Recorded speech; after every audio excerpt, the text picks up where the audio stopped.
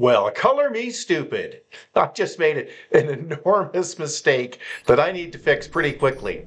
By the way, welcome to the channel. In this short video, we're going to explain how to delete data from Google that you don't want anybody else to see. So in my case, I was using Google Gemini, their chat tool, which is just gemini.google.com. Great tool, by the way. You don't even have to sign in to use it, but regardless, there it is. And you can see I entered a screenshot of an insurance policy, but I made a mistake of including all of my private information, private phone number, private address, all kinds of stuff, insurance policy numbers shouldn't be there. And what I was trying to do, by the way, was compare one policy to a quote from another company. And so I put some of the information in text, and this other policy I'd put the screenshot in. Here's the problem. Anything you put into Google can be used as training data for other people's answers. So your questions actually become inputs to Google. And that means my screenshot document that has all that private information could show up as an answer or a partial answer in somebody else's queries.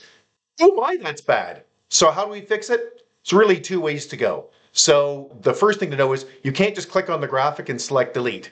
It won't go away. What you have to do is go over to your chat threads on the left here, click the three dots and select delete. That's one way to get rid of it. However, this is a more general problem than just Gemini. So let's show you how to do it in general. What you would do if you entered something in Google you wanted removed is to go to myactivity.google.com. And in here you can select delete, and you could select I want everything gone from the last hour. Don't keep any of it. That's one way to go. Another way to go is to go into your activities and say, well, what is it that I don't want them to keep? Well, I go to Ad Center. In my case, here, Gemini. I want to go into Gemini and I can say delete, again, everything from the last hour or the last day or whatever range. So for fun, let's do it this way. So I will select delete from the last hour. Bye. Boom. Deletion complete. It's no longer tied to you, blah, blah, blah. Let's get rid of that.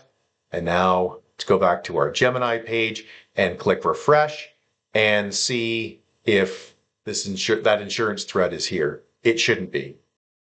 It is not. Look at that. Yay. That's a big relief. So hey, if you found this video useful, big thumbs up would be super appreciated. Subscribe's also always appreciated. If you have any questions or concerns, you can get a hold of us directly at www.urtech.